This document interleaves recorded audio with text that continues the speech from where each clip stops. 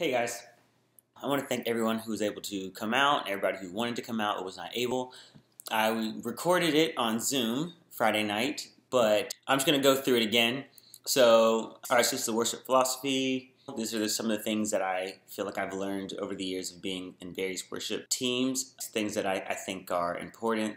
First is our role. In addition to offering ourselves to God, we teach the congregation that good comes to our personal walk by worshiping corporately. We remind them of God's gifts that are easier to internalize in community rather than in isolation. One of them is making a joyful noise, enduring patiently, walking with other people's joys and pains. And these are all things that are difficult to do, I think, when we're by ourselves. Like I said Friday night, nobody goes around just making joyful noise. Thank you, Jesus. Hallelujah. Thank you, God. But when you're together with people, it's a little bit easier to literally just say, hey, God, thank you. Holy Spirit, I love you. Things like that.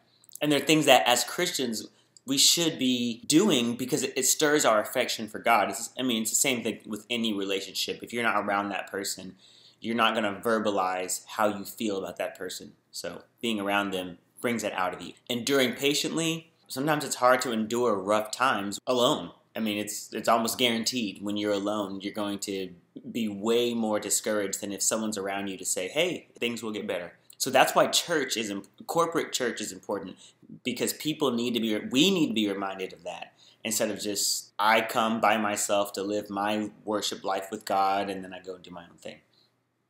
We are vessels that consolidate godly thoughts to supplement a person's pursuit of Christ.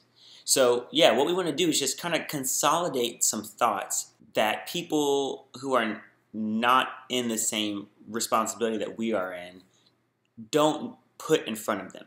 They might be a Christian, they might love God, but they have their own business. They're thinking about that all week. What we want to do is try to organize some godly thoughts and put it in front of them to say, hey, so they can go, oh yeah, I didn't think about it. Oh, I forgot about that. And their spirit can just start to really take it in.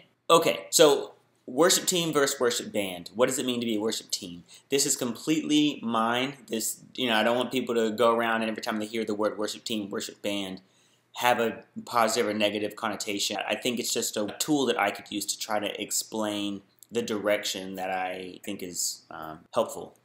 In my example, a worship team would work towards many collective goals. It offers varying levels of effort to achieve what no one individual could do on their own. Roles and responsibilities change as services needs are made known, but engaging the members of the team is as essential as engaging the music itself. Okay, so the main thought with this is that you are as important as the proficiency of the song. We need to spend time investing in each other the same that we spend time investing in, okay, what's my part? Or how does that bass line go? Or what's the drum fill here? Common goals that we all are subscribing to include the ability to be scheduled in a rotation, the availability to the church body, and biblical devotion that enhances the church. In time, the team becomes greater versions of musicians, live studio performers or producers, and disciples. So here, the end goal is that after a year, you want to be a better version of yourself, spiritually, musically, in a production context. This entire process and the community that's built in it is meant to build you up just as much as it's meant to build up the people who come to church. Now, I'm contrasting that from a worship band. And before I say this, I think about like Chris Tomlin. He has his band, Phil Wickham or whoever. They all have their bands. They might have some good moments where they like share things on tour, but he picks the people who he knows are already set. He doesn't feel like he's their pastor or anything. He's just like, hey, you can play. I know you're a solid dude. Let's go on the road. And the people who come, we're going to invest everything we have to them. A worship band would play, mix, or shoot, depending on what your job is, their assigned parts and aim to make the music experience as effective as possible. There isn't particular importance on the individuals that make up the band so long as the music is consistently produced. I think a worship band is where most churches are, because most churches don't have a team of musicians and singers. Usually everyone's like, hey, I need a guitar player, or I just need a drummer. You can play cajon, anything. You can play shaker. I just need somebody for Sunday. And if you're in that mode, because that's what you have, then it makes a lot of sense to say, hey, I don't have time to really invest more than, because you might not be a part of the church, or you might just, there's so many more examples where a worship band is what we need and that's all we're able to do. Neither version is objectively better than the other. The needs and resources of the church define either direction. Given our church needs and resources, the team models where we feel God desires. That being said, it is important to realize that the church and team needs who you are more than what you do. And the important part about this, I think, is realizing that you are more than a singer, you're more than a drummer, you're more than a guitar player, you're more than the role that a song has put in. And to be honest, with where we are, it's already in the track. Everything that we're playing is already in a track. So you could be like, oh, sorry, the morning of, hey, I'm out, peace. Sorry, something came up and I can't do it. We're going to be fine. We'll just put it in the track and turn the volume up, So if we're finding all of our identity in the role that we provide for a church, I just feel like we're not tapping into every bit of community that we could, and there's more that we could get from each other. And also, it encourages the church to see people who are on stage sitting next to them on a Sunday morning worshiping with their hands, or anyway, just to be there. People have said that to me over and over, and I'm sure you have examples of the same thing. When people are like, oh, you're that great singer, you're that great guitar player, you're that great piano player, and then you're standing next to them on a Sunday. At first, they're going to feel judged because they're going to think you're amazing and, oh. But then when they realize you're not special, you're someone in need of God's love and mercy and grace just like they are, it feels like, wow, we're doing this together, right? Okay, so let's define some roles so that we all feel clear on what is expected of us. Defining roles of each member helps to demystify unfair expectations. The role of leaders. 1. Model a Christ-centered life. Communicate and listen. Establish and manage a culture of worship among an ever-growing number of artistically inclined Christians. Settle any potential misunderstandings, disputes, and hardball questions. Answer tech, musical questions, and disciple the team. Schedule and create opportunities for the team to serve.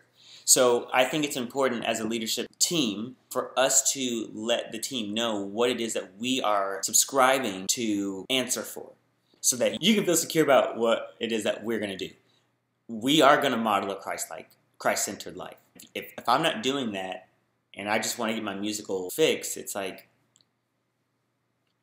communicate and listen. I think that's super important, that as a leader, I am verbally telling you my job is to communicate what's going on and to listen to things that you have to say. Establish and manage a culture of worship among ever-growing number of, I put artistically inclined Christians because it's not just the band, it's the production team, it's people who are all artsy in some sense. And with the addition of people comes everything that people are. That's their personality, that's their life experiences, that's their family. If they have kids, their availability is at the mercy of when they're available. So as a leader, we are having to keep track of all the people that are on the team and in a way try to help everybody move forward, as well as provide the primary role of music for the church in our worship time. So it's a really big responsibility. And I think it's important that everybody understands that that's there. The role of members. Model a Christ-centered life. Communicate and listen. Buy in to the culture of worship that's being established. Bring up various questions to the leader that will encourage your devotion. That's really important. If there's something that is making you feel like you're on the outside of the fringes, then it's your responsibility. If I've made the offer to come and listen, it's your job to say, hey, I feel like I'm sensing this or sensing that. It's important that you take the initiative and start communicating. Feed the hunger to grow spiritually and musically. I love music because it's such a great analogy for our relationship with God. If someone asks you, are you a really great musician? no one wants to be like, yes, I'm great. Because you're like, oh, real, can you do this? Immediately people start trying to find holes. What you would say is, hey, I'm a hard-working musician, or I am a practicing musician. Same thing with our relationship with God. If someone said, are you a great Christian? You're going to be like, yes, I am, But I'm a dedicated musician. I'm a dedicated Christian. I'm trying to find ways to make myself better every day. Do I fail when I don't practice and I don't listen to the songs or whatever? Yeah. But am I here? Bro, I'm here, right? So the same thing spiritually. I make mistakes. I do things that I'm terribly sorrowful to God for. But at the end of the day, I'm here. So we want people who want to feed that hunger, as opposed to say, well, shoot, God made me this way. I don't do that. Sorry. Okay, and accept opportunities to serve. Whatever opportunities arise, as a team member, it's important to make the commitment to say, yeah, I'm a team member. I'm going to do it. And again, these aren't any issues that this worship team has had that I've ever seen. I think John has done an incredible job of discipling that in the group. But they're things that I think on paper are good, so that going forward, if new people are coming on, they have a clear understanding of what is valued in this group. Pride versus confidence. I think it's really important that we just hit this idea of pride, because it is a problem for a lot of people, and we need to try to understand, if we're going to be on stage, how to manage it. So I put some examples, and I want to read through them together. Okay, confidence. We, or I, accurately sing or play all of the notes we intend. So it's not prideful to say, yes, I played everything that I was attempting to play correctly, and it sounded exactly how it should have sounded, which is good, right? If I am trying to hit a note and I hit that note, that was my goal, right? So it's not prideful to say that. It's confidence. Pride says, no one else can sing or play or emote a congregation like I do. That's different. By going on stage, we are inviting a congregation to follow our lead. It's silly to act in any way that ignores that fact. Since we are on stage leading, we should put quite a high priority on being as transparent as possible. The more accurately we communicate to them, the better they'll be able to follow. Our focal point is 1, being enamored with the magnitude of God, and 2, the gift of being able to worship Him as sinful humans. We are on a stage. If we are spending our time with those two things, being enamored with God and realizing it's a gift that as sinful humans we are still able to worship Him, I think that really takes the focus away from us and puts it on Him. And I think that's the goal. However fantastic I am, it's not as fantastic as God. Okay, when I play or sing this, I move people emotionally. That's confidence. Pride says, when I play or sing this, I will create spiritual change in people's life. Qualified film composers must know how to create emotion with their music, or the scenes won't work. That's not magic, it's simple music theory. The same applies with lights and digital effects. We are desiring to connect the natural and the spiritual, and that can only happen by the Holy Spirit. Helping people open up to desire the Holy Spirit is the best we can hope to do. Proficiently performed music helps people feel eased while reciting the truths of the gospel. So I grew up charismatic, and there was a lot of times that people were asked to do things that they were not comfortable with. And it's like, if you love God, you better give God a praise. Touch the person next to you and just tell it, touch their head. Come down right now, lift your hand, all those sorts of things. Either you went to a church and you experienced it, or you saw it in a movie somewhere, someone making fun of it. But music moves you emotionally. All music. That's what it does. That's why there's rap music that gets you all hyped and like ready to go for a basketball game or a football game, or classical music. It helps you just to kind of calm. That's what music does. Biggest example is the drone. I mean, the fact that all CCM music uses a drone. If you think, where have you heard drones before you heard it in worship music? It was in like Indian music, which everyone's like, no, we're not Hindu, right? But having a long drone, like meditation, it eases your spirit, right? So we are changing things. We are moving people emotionally. People will cry, people will smile. That is a part of it. What we can't do is make a spiritual change in people's lives. We have no control over that. The best we can do is Samuel 16:14 through 23. Samuel was playing the harp for King Saul to try to ease him. So when we play music, the goal is to hopefully ease people so that they will be open to the Holy Spirit, move in me, change my heart. I want you to do that. Confidence. God, work through me when I'm not enough. Pride, I can only participate when everything is perfect. Having a developed ability of an instrument or voice or technology has nothing to do with rehearsing the arrangement of a song. You can be a proficient musician, but if you don't know what the song is about to be, then it causes frustration. The problem is not, I can't do it. The problem is basically you don't have directions, right? I don't know what to do. And I think we've all been in situations on a Sunday morning where we're like, I feel lost right now. I don't know what we're doing. I don't know why the track is messed up. I came in late. I'm all frizzled. If I was prepared, I would be fine. But because of X happening, I'm not fine. There will be times when we all have to adapt because of late changes. A sign of a valuable team member is someone who can adapt to new situations because their ability is developed. The point there is to be a valuable team member, you want to be somebody who in those moments you can take the focus off of yourself, even feeling unprepared or coming in late, and not make everything about you, but still help the rest of the team. The confidence we work to own is being able to focus on Christ while leading songs we haven't necessarily rehearsed enough. The temptation is thinking that the Holy Spirit's effectiveness hinges on our perfection. Not so.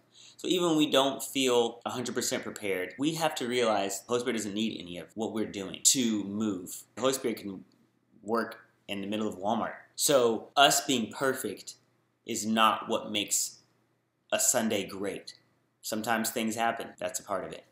All right. My desire of knowledge helps me in power. My fullness or lack of knowledge makes me special. Competence, not perfection, is desired because we want to give to the people around us. Leadership is influence, and the more one knows, the more influence we'll have. Staying ignorant as a way to appear humble ensures that you're not able to help others around you. When you're in a place of leadership, because you're on a stage, that ignorance can be costly.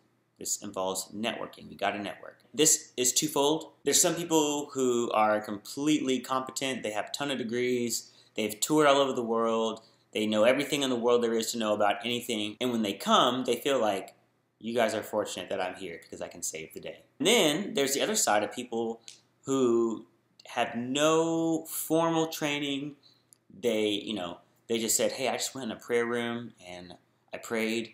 And then I came out, and then God just gave me this ability to play guitar, and He gave me a voice to sing, and I couldn't even sing before, and now my voice, and so in a way that also can be a form of pride, as I'm such a nothing. I'm a nothing. I'm not even a nothing. I can't even say the word nothing because I'm such a nothing that it's only God. God has done. Okay, got it right.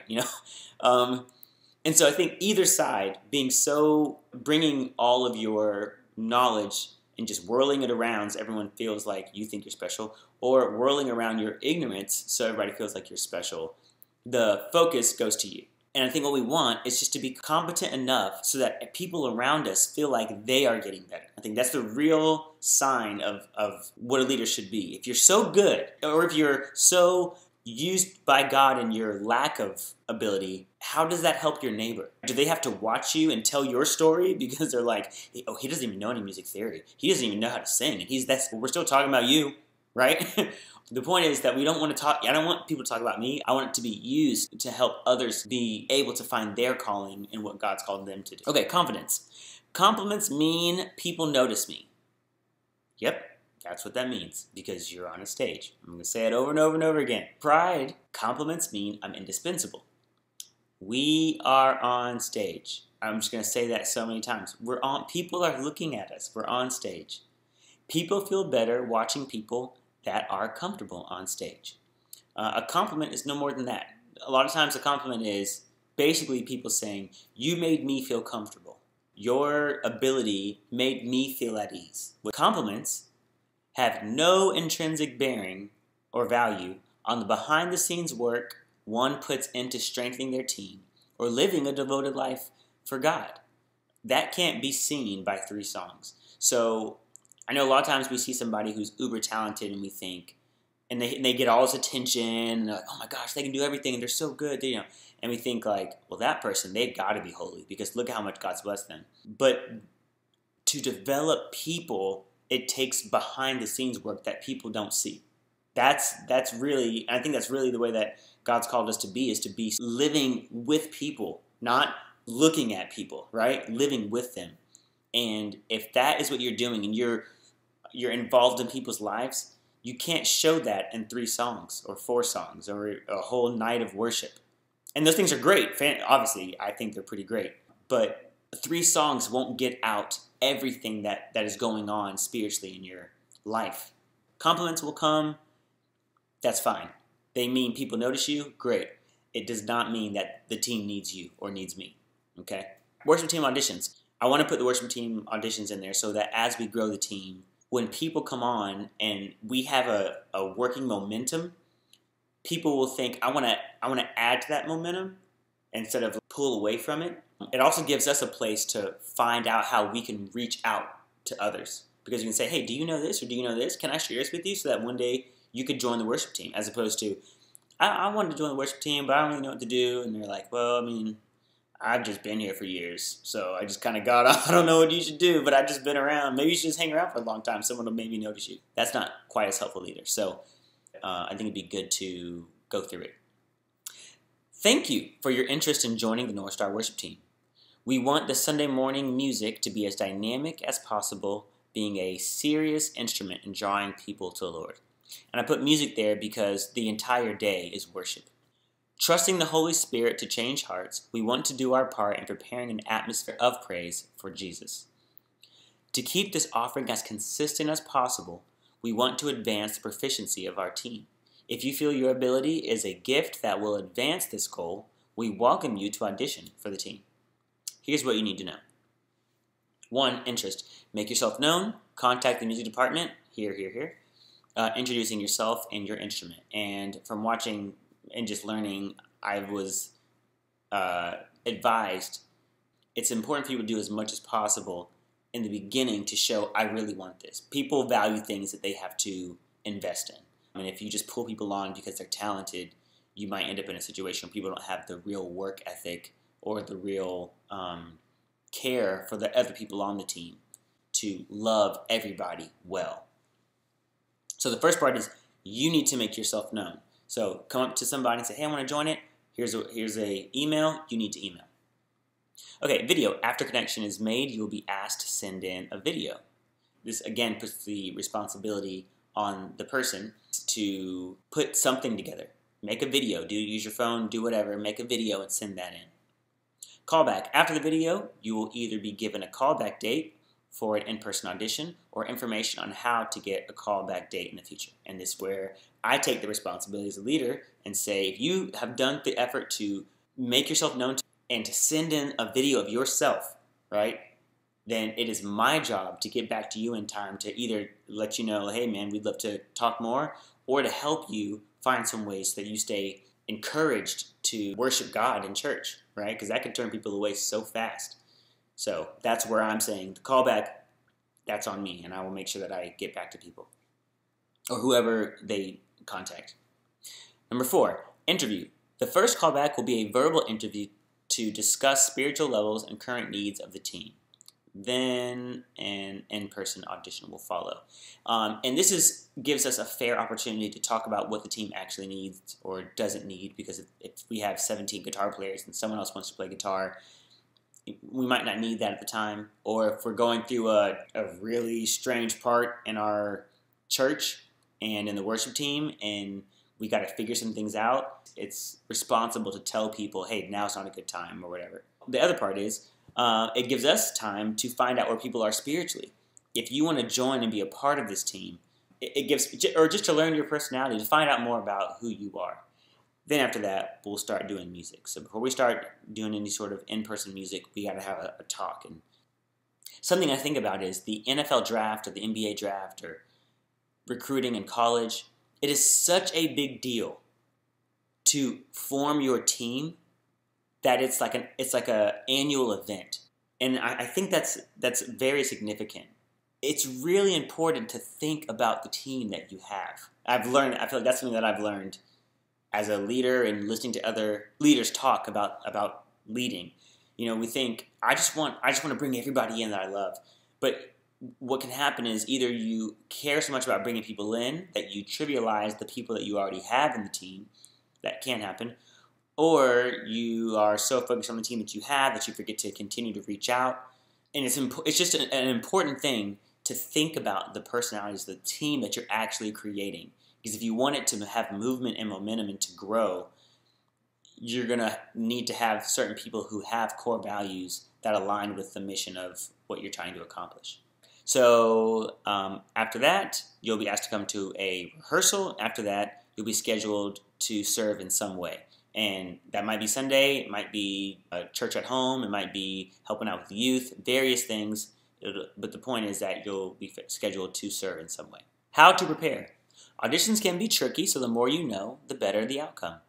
We equally value music and character proficiency and are looking for people who have deep conviction to better the group in those areas. If you have aspirations but aren't sure if you're there, here's a basic checklist. Auditions can happen at various times, but team joining opens 4 times a year: January, April, July, and October. If you have any questions on how to hone in on one particular skill, you are greatly encouraged to email the church music department office or talk to a current team member. Message from the creative arts team. It's been my experience that worship team members have unique struggles in our modern church. Having a clear understanding of why you want to join will help draw out any ill motivation for self-gratification from this self-emptying responsibility.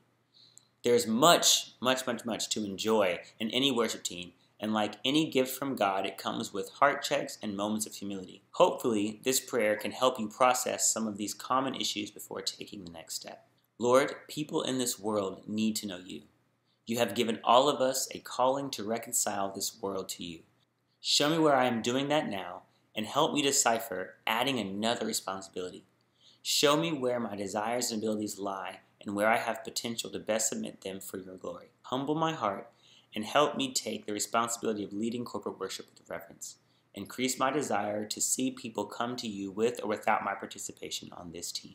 In Jesus' name, amen. I was talking about this with Chris, and he brought out a very good point. Just the idea of outreach.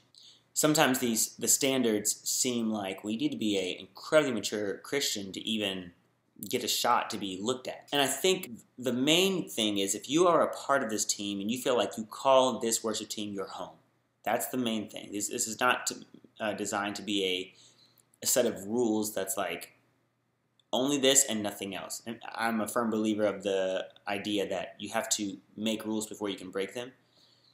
And there's all sorts of rules that you can break. But if you set them in the first place, then it's easier to say, okay, so here's what we're going to change from here. But if there's nothing ever set in the beginning, it can be really inconsistent, and then people feel confused because it can seem like you're choosing favorites, or there's just not, people don't understand necessarily the structure of why something is being desired. So the hope is that if you are a part of this team, you call this place your home, you call this church your home, that you are having this desire, and it shows from this team. And then as people come to join, that is what draws them, not just the music. Because even if we have great music, we're not going to have the best music because we're just not. There's always going to be something else that's cooler and more exciting to watch and to a bigger venue to be at. There's always going to be something else to try to chase, right? So it needs to be our love for the people because of Jesus that is what's ultimately drawing people in. Much to Chris's point, outreach is why we're doing all of this. If somebody comes on the worship team because we need a spot to be filled, or if we know somebody and we're trying to minister them, we're like, hey, why don't you come play on the worship team? Completely come on. And when they come and see the culture of the team, that love for God should be marinated on that person, right? But if you have a whole team of people who nobody is trying to really live for God, but we're all great musicians. It's like, well, now there's a lot of questions that could be asked. At least this way, we're all agreeing that we want to focus our efforts to, just like a musician, not be perfect, not be, the greatest example ever to ever be, but I want to be used by God, right? I want to be available for him. Okay, so here's the music proficiency. I'm not going to go through these. You can look through the PDF, or you can just scroll and pause the video.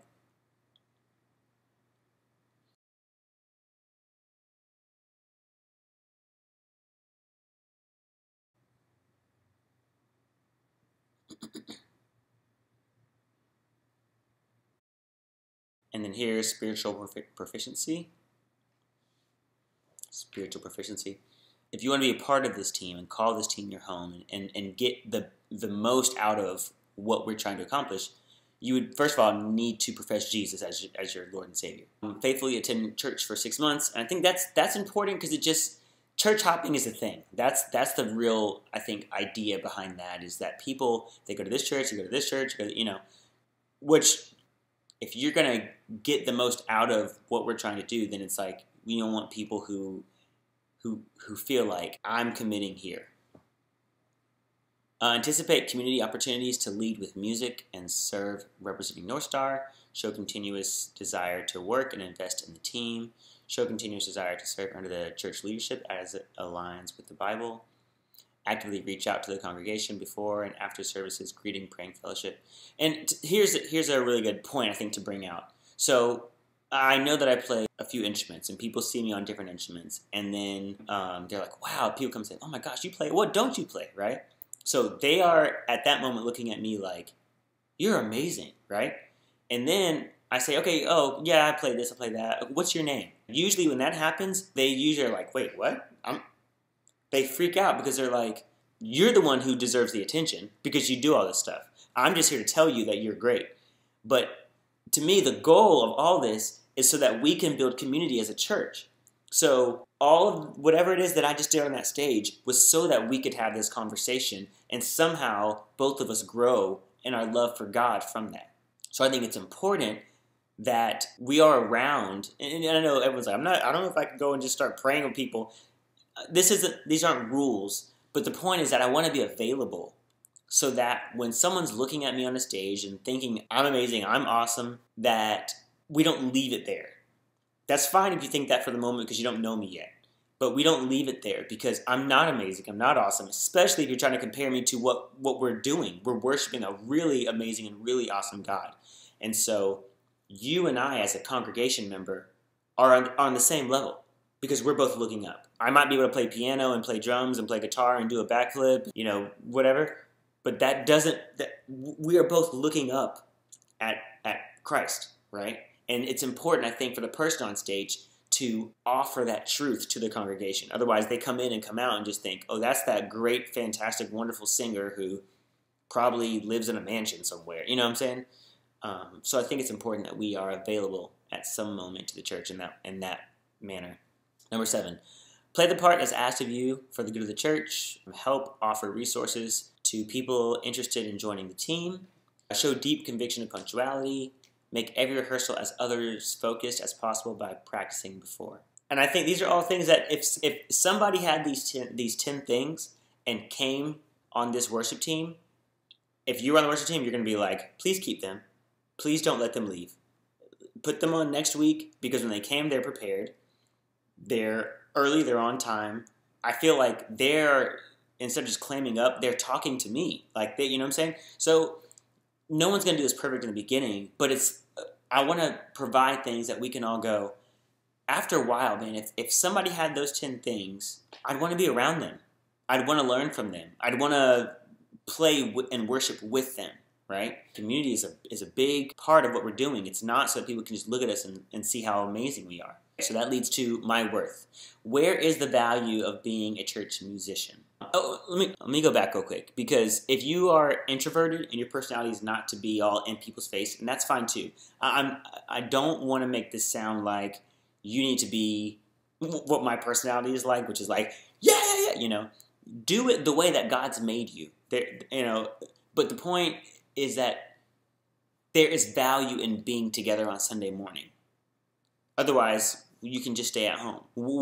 I want everyone to think through, why did you come this Sunday with people as opposed to, well, now watching online or just not coming? And when I come on Sunday, am I able to get something that I wasn't able to get if I had stayed home? And what it is a conversation with someone else in the church, or learning something new about somebody, or just shaking someone's hand. It doesn't need to be, fasting and prayer, but there's some value that we've got to tap into on a Sunday morning or anytime we're together, because I feel like that God really honors the fact that we are all people who are equally flawed, and coming together to say, let's just try to honor a God that's so much more holy than we deserve. Okay, my worth. Where is the value in being a church musician? We are doing two things. We are both, one, offering a sacrifice to God on behalf of the church body. So this whole church is offering sacrifice, and we are trying to offer that up through the songs we prepare and sing that to God and say, hey, on behalf of Northstar Church, this is to you. And two, we are affirming the body of God's holy character. So there are people who come in who don't know God, and they need to know what God thinks of them. And so it's our job also to sing songs that communicate that to the people, to real big responsibilities. To do this well, it should encompass our body, mind, and soul. We give our body to physically play, sing a message, prayer, or scripture.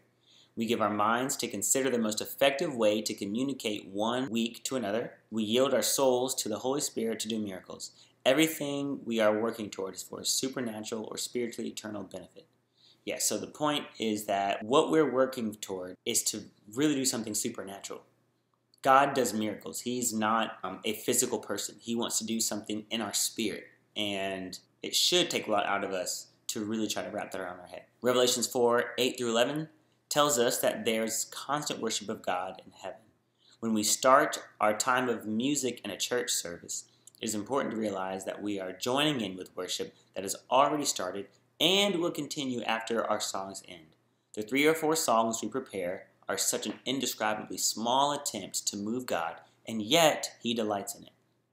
Taking the time to meditate on His matchless character is of endless benefit to us, and any moment that He accepts our human worship of praise, we are made better. So worship is constantly happening in heaven. What we want to do is try to link in and tap into the worship that's happening. It doesn't start with us, and it doesn't end with us. God's being worshipped, but He wants to hear from us at the same time, which is crazy. This sobering truth can help us bring the praise of man into perspective. Receiving claps of praise for polished attention to our 5-minute worship songs feels almost laughable, but bringing God the most intimate offering we can collectively create shows humility and awe of His majesty. If we play a song perfectly, we're only playing it as good as the recording that we got it from. It's like, is that what deserves a ton of clapping from 400 people? It's like, that's what makes it, that's what is supposed to make people go like, oh my gosh. It's like, well, just listen to the album, right? Our goal is, like I said, an intimate offering that we can collectively create as a church body. That's such a better goal. Our eyes look up with the congregation and with the worship team in shared wonder of God's greatness. Just think about that. It's in this context that we grow together and work on our musical craft. Our value is in who He says we are. As difficult as that is to understand for ourselves, we have a responsibility to magnify that truth in corporate worship, in the corporate worship time for people who come in from all walks of life. So it's hard to think that as hard as we work to get these songs together, it's really just the heart that we're giving to God as a sacrifice. And because it's our righteousness is filthy rags, it's like, it's not really 2 cents to God. But then it is. And it's everything to Him, which is why He sent His Son to die for us. Like, how do we really understand that? And as we try to understand it, we're also trying to get the church to understand it. We are in love. We're in love with God. But we are actually inside the essence of love. As we are in love with God, it's important to realize that we are inside Him. What wouldn't you do for love? Sunday preparation, because that's the time we agreed to come together, takes on a renewed sense of righteous pride. The more prepared we can become, the more we can share our spiritual walk with each other. We want our preparation to be a great deal in our heart and in our life. So this is why we want to get better and don't just want to be mediocre, because we are in love with the Lord and we do great things for the people we love. And so I want to play really, really well. I want to practice. I want to be really good because I'm in love with who I'm playing for, right? Not, I want to be really good because after we play the song, someone's going to go listen to the actual recording and be like, ooh, they don't sound like that, right? We might not sound like that, but I still want to be really good because I'm offering this sacrifice from my heart to somebody that I love. This will be the last part that I'm going to read through, the singer's part, because it's under the singer bracket, but it applies to everybody. Balance, blend, pitch, and timing. These 4 skills make a singer easier to listen to and easier to sing with. Having awareness of how to fit your voice into the group is itself a form of servitude and fun. Worship music can be spontaneous in various moments while still living in these skills.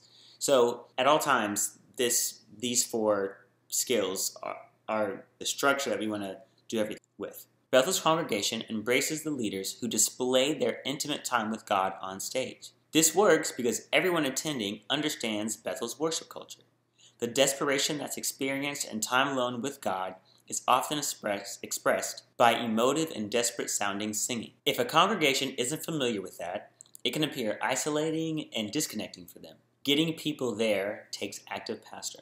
We all have been affected by the way that Bethel does worship music, but some of the elements of their worship style, they're isolating for people who don't listen to worship music all the time. They don't know who Corey Asbury is, or Stephanie Frizzle, or Kim Walker-Smith. They don't know who those people are. They don't understand all that stuff because they're not in that kind of worship culture. So if we want to create that worship culture, we have to take an active role about getting people to understand that way of worship. There's nothing wrong with it, but if people don't understand that, it can feel isolating. Like, what is happening on stage? Individuality. There is an X factor that some singers have. Particular individuals throughout history broke all the rules, and almost by breaking the rules, have been able to touch people sharing their Xness. When that happens, it is fantastic, but it's not the optimum path to build a team-minded worship culture. At our core, we want the congregation to feel as necessary as we are. Diversity is a tool that we baptize in the hope of reaching the community. Diversity for diversity's sake can become an idol. God's kingdom is already diverse, even if we don't see it in our local communities.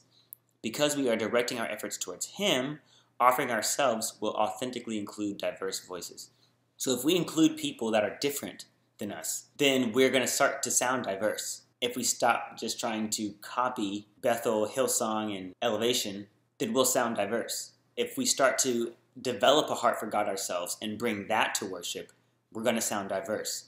But, if we're just basically copying everything that we see, then of course it's going to sound like one type of something. So this is also hopefully encouragement for us to have time with God ourselves. Chris is always talking about his time that he spends with God by himself. And when he's leading worship, I feel like you see that. I don't sound like Chris because he definitely sounds like him. Obviously, I don't sound like anything like Chris. But he sounds like him. He's a developed person. John, he sounds very much like John. And so our job is to spend time with God, develop some time with Him, and then bring that personality to what we have. And we create something that's unique to us. That doesn't mean that you can't be charismatic. I'm charismatic, y'all. I'm not still and quiet. I want to move and jump. That's who I am in private.